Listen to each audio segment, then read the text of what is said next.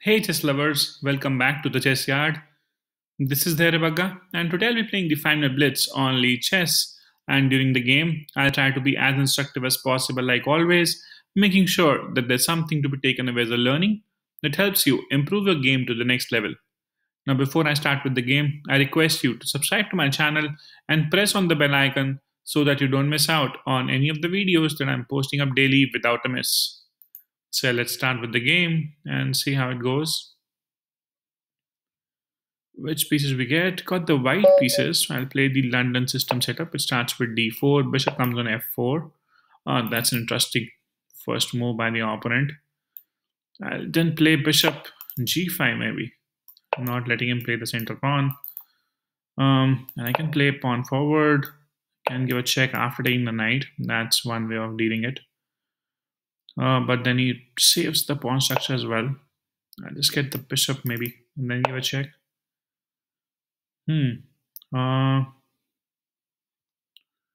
Let's take the knight and give a check so that he plays pawn forward. Go back. Maybe play pawn forward next. Let's show the knight so that pawn is guarded twice because it was being attacked twice with bishop and queen. Plans of playing pawn forward again. Okay, I can take. Let's see, bishop or pawn. If pawn, I can take the queen as well. I should exchange, yes. Maybe play pawn forward now. Oh, this can be a nasty move. It's not for now, at least. Pawn forward, sticks there always. Let's take. And I'll play pawn forward so that there's no threats of getting my rook trapped. This doesn't help my opponent. I can get my knight rerouted to multiple places. This makes more sense, centralized, preventing his bishop development as well. And he attacks straight away. I can go back, attacking the pawn so that now pawn cannot move forward. I'm attacking with the bishop as well. So maybe a move like b6 can be expected now. And I can reroute my knight here as well. Can castle queenside and just get the knight out on either side and then exchange the rooks. Yeah, let's exchange. Let's see who does the exchange, my opponent or me. He lets it go. I can take the knight. Or I can plant my knight here as well, attacking the bishop. But then from where, let's see where I can go from here. And that's a good move to start with, I think. He can double up, but I can take as well, so not an issue. If he moves his bishop, then I have to think what I'm going to do about the knight. I can actually get it back as well, no problems. Yep, trying to double up. I'll take. Which means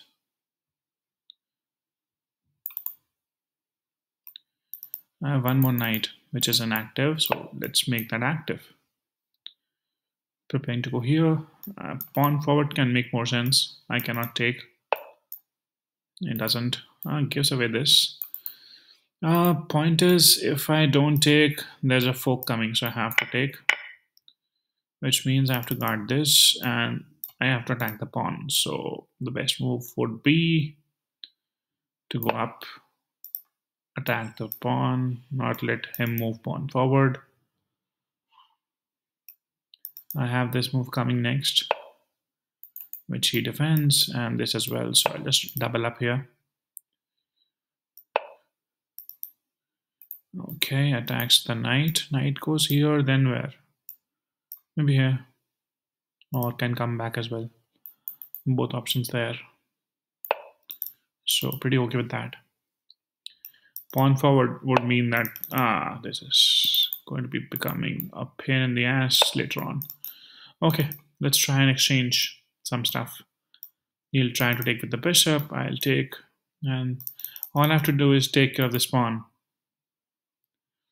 which I can do this way as well. He can take, I take, then I have to be doubled up here. I can come here as well though, but then pawn forward would mean I have to again move. So yeah, let's analyze it once. He already played pawn forward. Let's double up.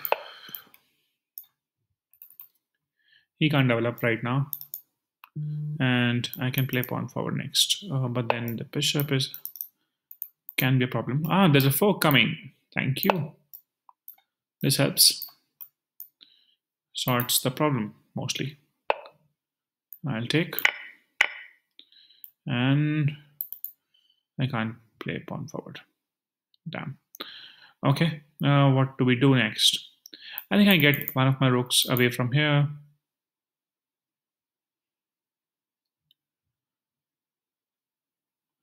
Pawn forward doesn't work because he takes. So I should just go ahead with this and then this, so that if he does take, I can take back, get my rook active, maybe take the bishop with the rook as well. It's not a bad option to a lot of extent. I can take here. Let's see what my opponent does. Takes back. I have to move my king now. Just trying to safeguard the pawn from the rook. And what else can happen here? Let's figure out. Our plan is simple, to move the pawn forward. If he tries to break through, that looks bad. Okay, so should I push forward? Should I sidestep with the rook? I should defend with the rook for now. This can be problematic later on. I have to be careful. I think my opponent saw that coming. Not sure.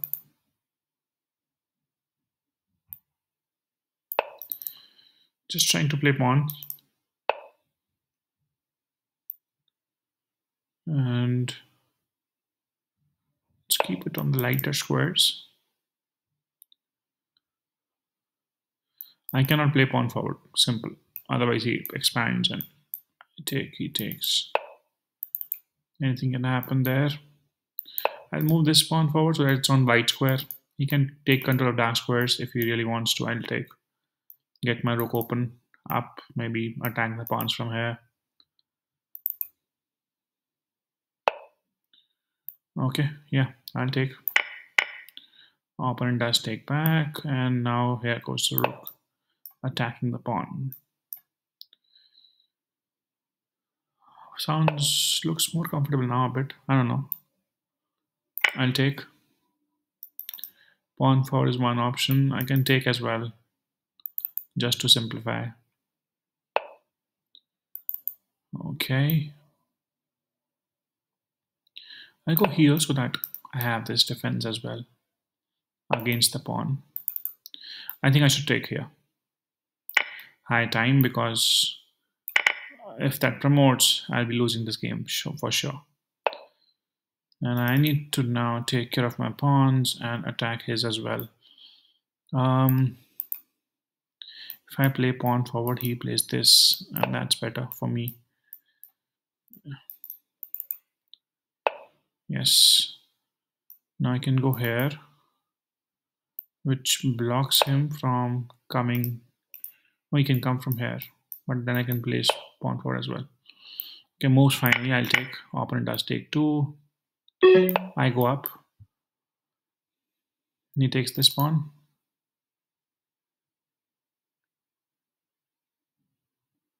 And I proceed with this. Maybe just get the rook here first. I want to take this and just exchange rooks. Then I'll have extra pawn, which will proceed and win me the match. I could have taken. Damn, why didn't I? I'll take. And I'll go here.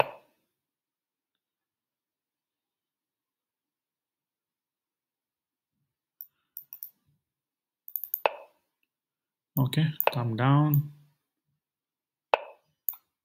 go up, go here. Now there's no check coming. Proceed with the pawn. Go here. Go here. Is it a draw?